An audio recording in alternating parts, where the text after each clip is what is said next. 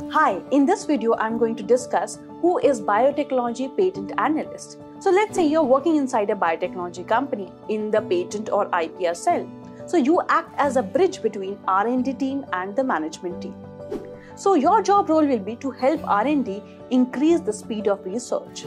That means we don't have 20 years to come up with new innovative solutions. You have to give them with research intelligence. You help them finding wide gaps in the technology where possible innovation can be done and quicker solutions can be found out for the problems. Once the R&D team comes up with a new innovative solution, then you check whether this new idea or invention is patentable or not. And then this research, once you say, okay, this research is patentable idea, then from the management team, you get a finance, you get the corporate strategy that where the company is going to launch the product.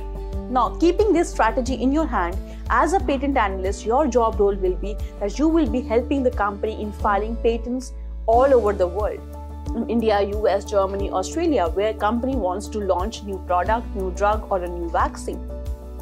So if you are the one who really feels passionate about technology and you want to have a corporate career in biotech pharma world, then biotechnology patent analyst is a great career to start with. So we have a masterclass of this. So I want you to go to this link and attend this masterclass where I have described in detail that how you can become successful into this career. Thank you.